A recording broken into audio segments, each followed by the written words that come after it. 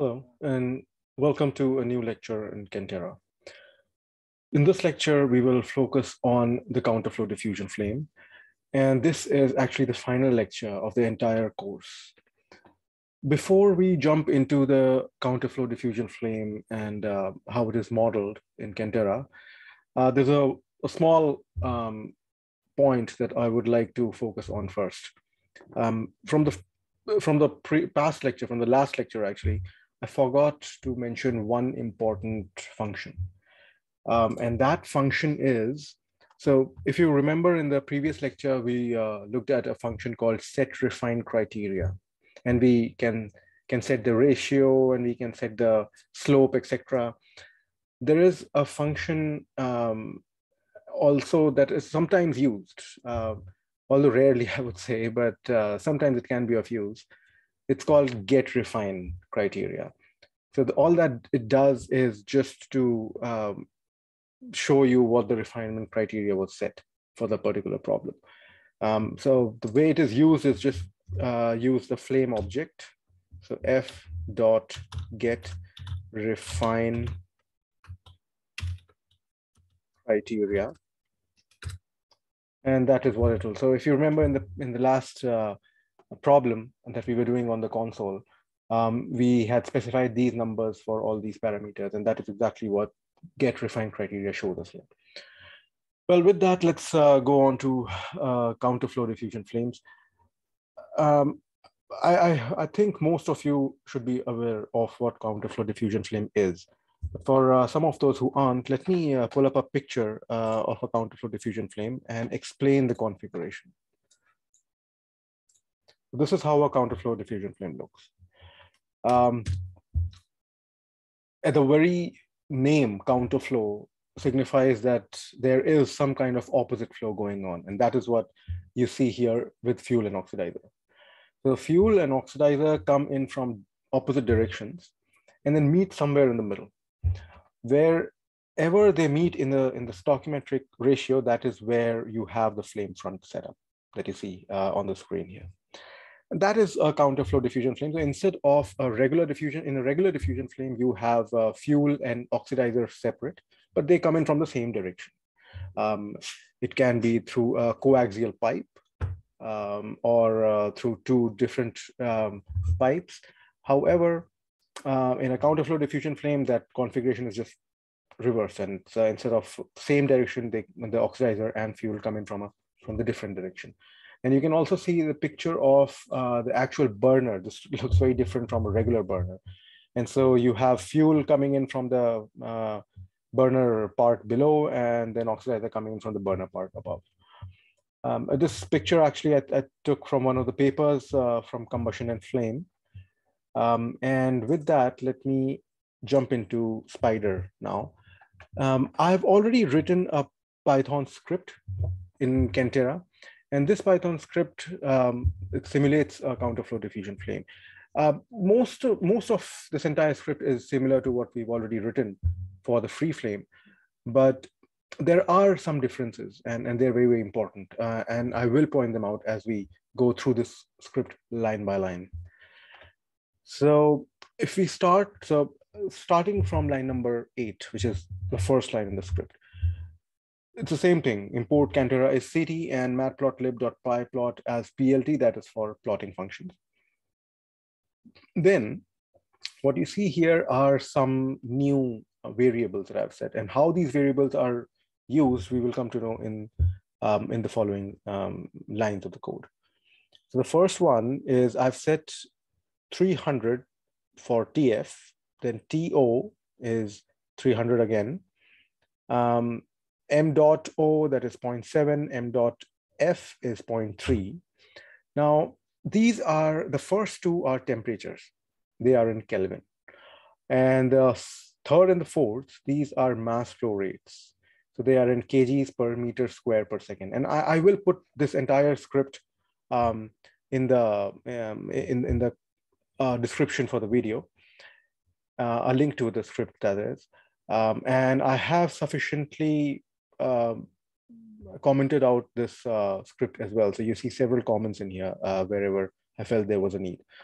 And so next coming to line number 16, you see there is comp O. That is again a generic variable. You can name these variables whatever you like. These are not related to Cantera in any way.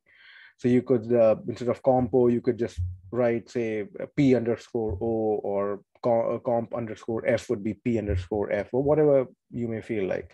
But anyway, so comp O holds this string. O2.21 N2.78 AR.01, and comp underscore F holds the string C2H6:1.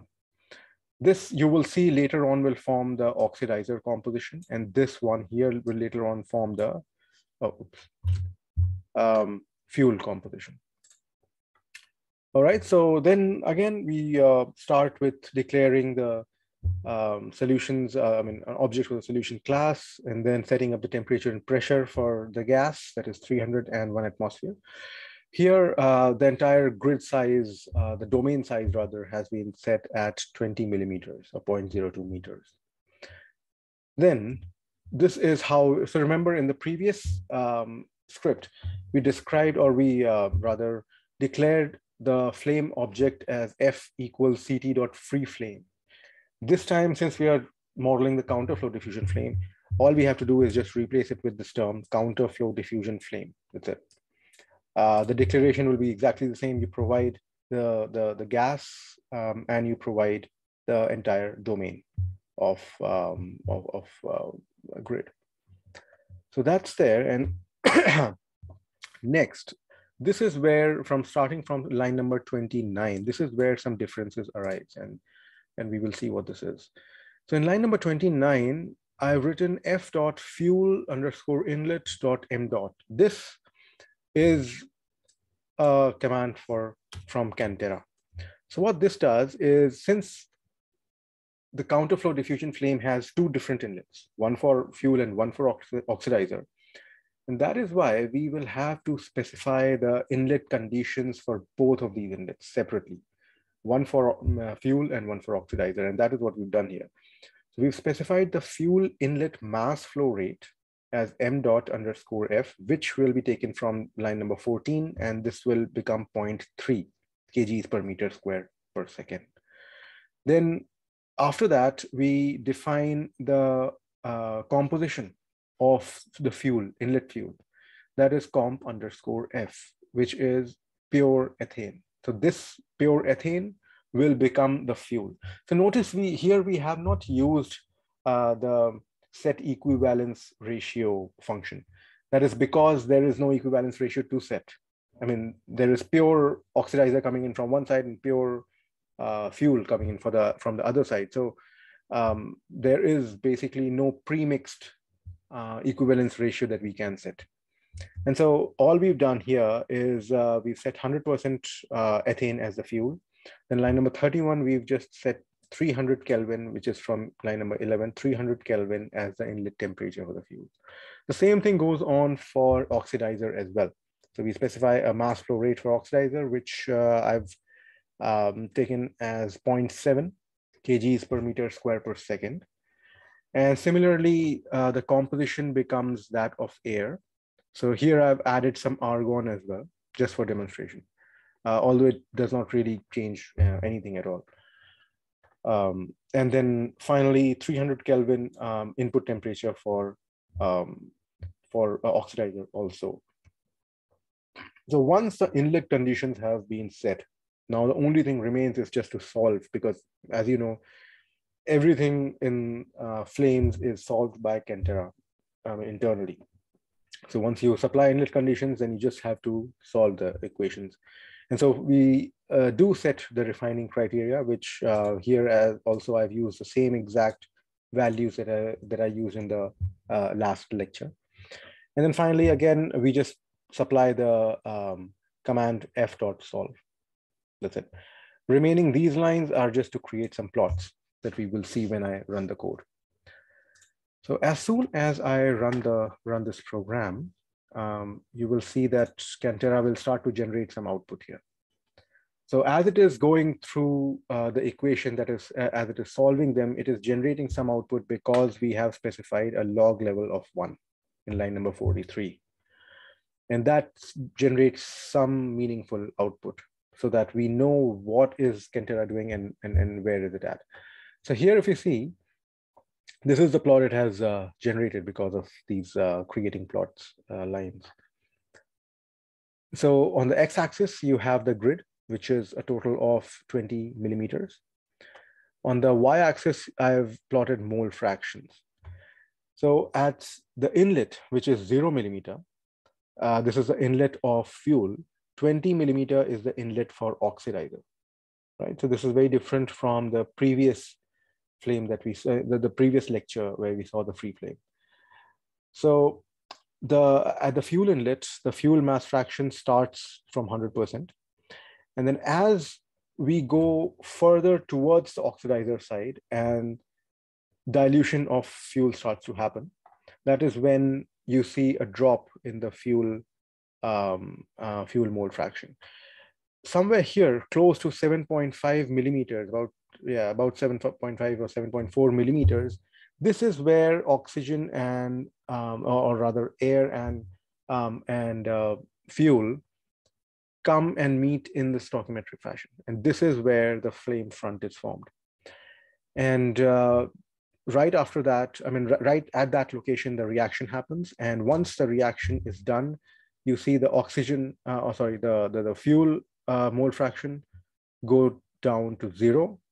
And the oxidizer mole fraction also go down to 0 because all of it has been consumed.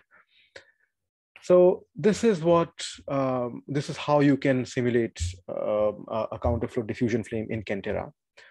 Now, a couple of things. So the mass flow rate in line 13 and 14, this actually decides where the flame front will lie, right? Because that is what decides how do the oxidizer and the fuel basically mix. You can also do some experiments. You can maybe just flip them. So for example, I can have oxidizer, or rather just change them slightly. So instead of 0.3, let's have a small value for the fuel. So 0.1. And now let me just run this again. So you see the whole thing will run, and some outputs will be generated by Cantera in the console. And once it is done running, we will again have the same plot generated, but this should look slightly different. See, so now that it is done, this was the previous plot where the flame front was close to 7.5 millimeters. And now that we have decreased the mass coming from the oxidizer side, now see the flame actually sits much closer to the oxidizer. Since we have reduced the mass flow rate from the fuel side from 0.3 to 0.1 kgs per meter square per second, the flame actually moves towards the fuel side. All right, and it sits somewhere around 3.5 millimeters from the fuel side injector. So that is exactly how you simulate counterflow diffusion flame. Not too different and not too difficult either. It's hardly any line of code. It's maybe you could say a standard or a free or a burner stabilized flame, about 5 or 6 lines of code. Counterflow diffusion flame, maybe just add some 5-6 lines more because you have to specify the mass flow rate and composition, etc. So that is it. It's really easy to simulate flames in Cantera, and I do encourage you to go through the documentation that we've seen on the Cantera website, and that will guide you a lot in how to simulate other types of flames as well. So with this, we actually come to the end of the course. I hope this was of some use to you, and I was able to give you some basics and equip you with certain amount of knowledge that you can use to build up some initial level programs and also go on to learn some advanced concepts in Cantera. This was mainly just the foundational part. So I wish you all the best and thank you.